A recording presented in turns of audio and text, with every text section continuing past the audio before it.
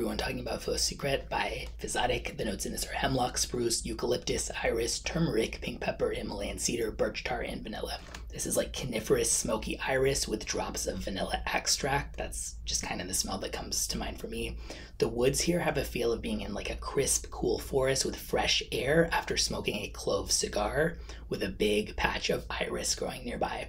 I'm not an iris fan, so it's not for me, but if it wasn't for the iris, I would really like this. So I think if you like the other elements and you like iris, absolutely still worth trying. And I do still like it. It's just not a love for me because of that. 135 for a 30 milliliter, moderate to good longevity and projection in unisex, and I'll link in the description where you can check it out.